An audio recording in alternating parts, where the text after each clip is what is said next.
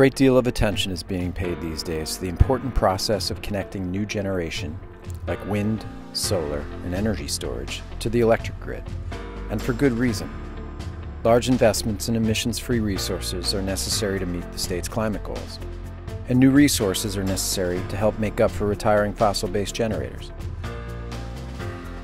Welcome to the Grid of the Future video series.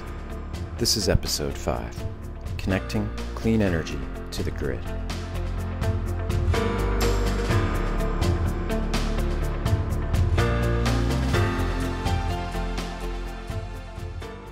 In this episode, we examine the policy-driven growth of clean energy projects, the critical process of studying these projects for reliability, and our work at the NYISO to reform and expedite that process.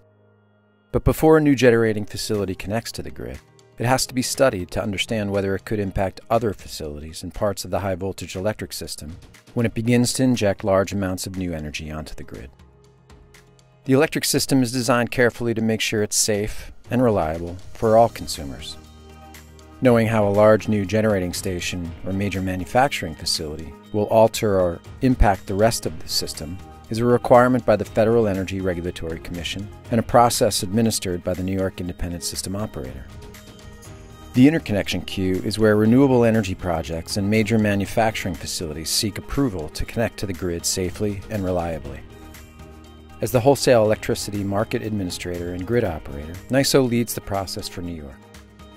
New York has extremely ambitious clean energy goals, and the New York ISO is part of the solution in achieving those objectives. You think about the magnitude of work that we need to do and the number of resources that need to interconnect with our grid in order to make these goals a reality. The interconnection process is so critical. It's so important to ensure that we can have timely, safe, reliable interconnection, get these resources connected to the grid in a way that maintains reliability. The process requires significant coordination between utilities, developers, and state and local governments. The process was established to make sure projects can connect to the grid without harming the system or imposing undue costs on consumers. New York State is really the driver behind all of this push for new interconnections. So all the new generation that's coming through our process, the reason they're doing that is because of New York State, NYSERDA, the Public Service Commission and policies that they set, and the governor's office and Governor Hochul herself. They are all great partners in our interconnection process. We have worked closely with them to understand what key concerns they have, how can we best address through our process the need to get all these resources through to help achieve the Climate Leadership and Community Protection Act goals and to do so in a timely fashion. Like other grid operators across the country, we're challenged by this growth in the interconnection queue. The grid was built over many decades to reliably connect sources of power to consumers and balance growth and demand with necessary supply.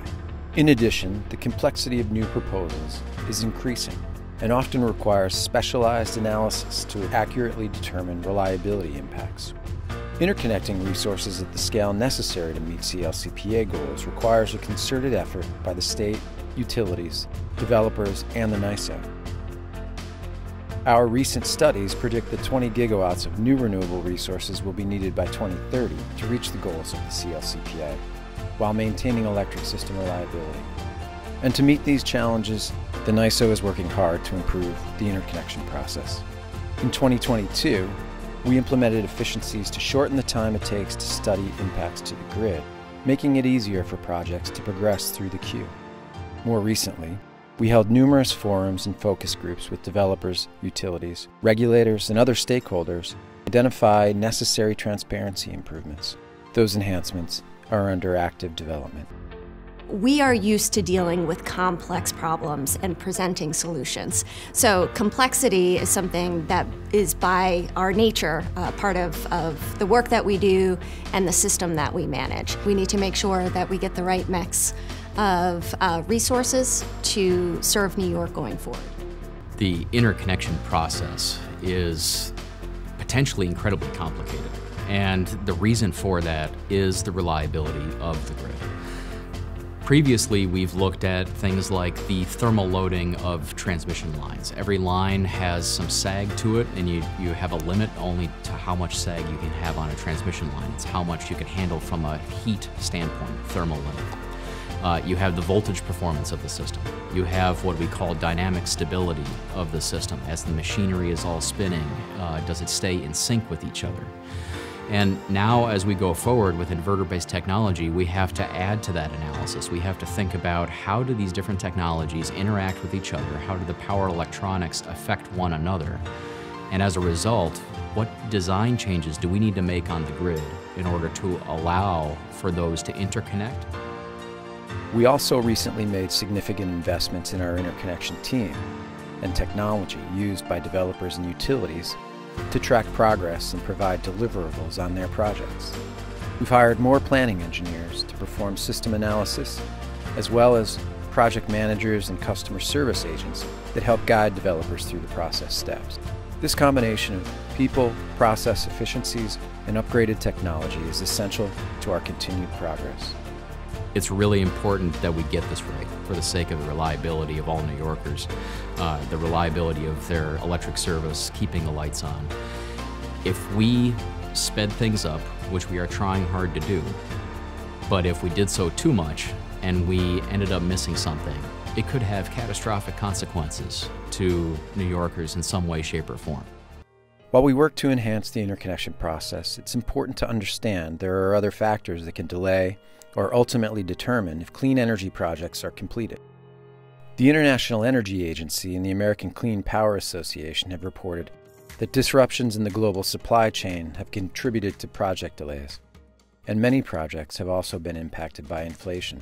There are a lot of other aspects that affect any given developer, any given new interconnection that are outside of our control, outside the NYISO process. Nowadays, that can be things like supply chain, inflation, general economy, general demand of these supplies. So it's not just the supply chain itself, but the immense demand nowadays. New York's not alone in trying to achieve some of these goals. You know, it's nationwide, it's worldwide. And so with those kind of impacts affecting developers, also facing, depending on where you are, various siting impacts, various permitting impacts. There's all kinds of impacts that a developer has to deal with. We're mindful of those. There's a lot of hard work that needs to come together to bring forward a solution. We have the right people, the right skills, the right capability, and the right support from stakeholders to make that happen. We know how to do this. Maintaining a reliable electric system through this unprecedented grid transition is essential. We also know that delivering a cleaner, greener grid of the future is just as important for all New Yorkers. Working together, we can achieve both.